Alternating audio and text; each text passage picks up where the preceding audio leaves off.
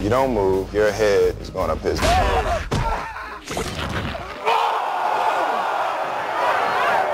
You're Alfred, right? That's right, sir. Any psychotic ex-boyfriends I should be aware of? Oh, you have no idea. Are you telling me another one of your bioforce experiments has gone haywire?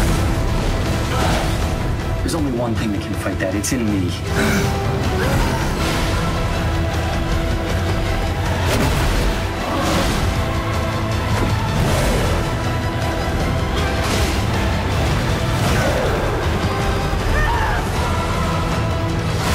Hi new fans of movies, and welcome to Spidey's Movie Madness. One full week of movie reviews leading up to the granddaddy of them all, The Dark Knight. So let's start with the first movie in the lineup, The Incredible Hulk.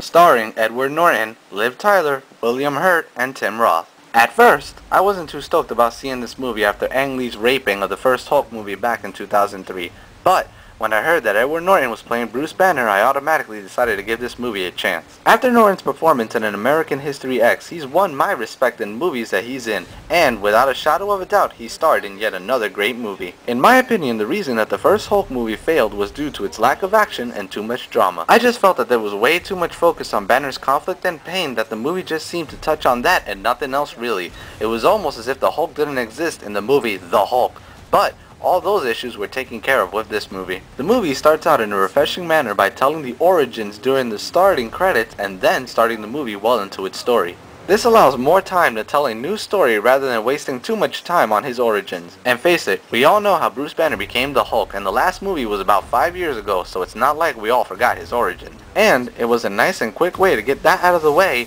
and get the movie rolling. The pace of the movie is great and never lets down or slows down for that matter. They also managed to fit in all the action we want, along with conflict, turmoil, and love, without slowing the pace down, which plagues many comic book movies like Spider-Man and X-Men. Cast in the movie is great as well, and Norton actually makes you care about Bruce Banner, which makes the audience care about Banner and his struggle rather than waiting for him to turn into the Hulk and only looking forward to that. Scenes with the Hulk are also a treat as they completely revamped his image, like in the start of the movie when Banner hulks out. The movie used the classic monster in the smoke and darkness technique, which I felt made the Hulk seem scary and more intimidating. The use of CGI in the film is also great, but not anything to stand up about. Don't get me wrong, it wasn't bad, and I thought the Hulk and the Abomination looked great, but it could have been done better since I was expecting CGI in the caliber of Spider-Man or Final Fantasy Advent Children, but this suits the movie good as well. The movie not only keeps true to the comics, but to the old show as well since it's very reminiscent of it. One could even argue that it's an up-to-date film version of the classic show, and I can see that. In the end, this movie made up for the crap that was the first Hulk movie and is everything you want from a Hulk movie and nothing you don't want.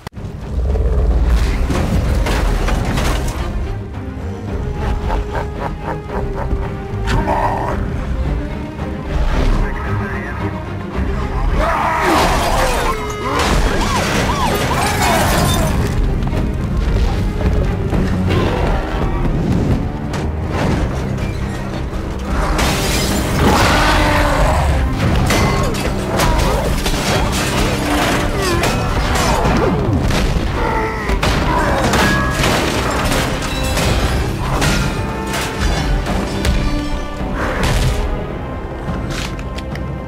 Is that all you've got? Yes, that's all I got. The Incredible Hulk gets a 9 out of 10.